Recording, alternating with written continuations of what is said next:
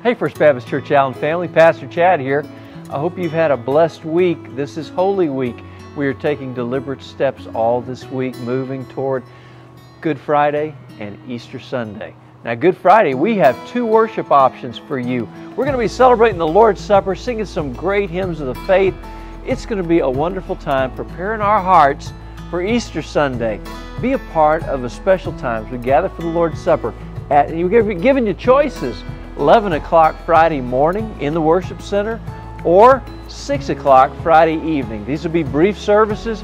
If you have family in town, bring them with you. We would love to meet them, love for them to be a part of what we're doing. Then Easter Sunday.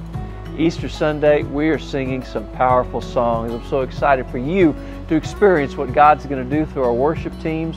The message is the story of Jesus and how He can change a life. And not just one of these days in the sky by and by, but that He will change your life today.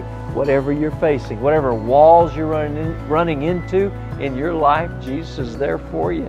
I hope you'll be a part. 9 o'clock and 10:30 Easter Sunday morning, and I sure hope to see you there.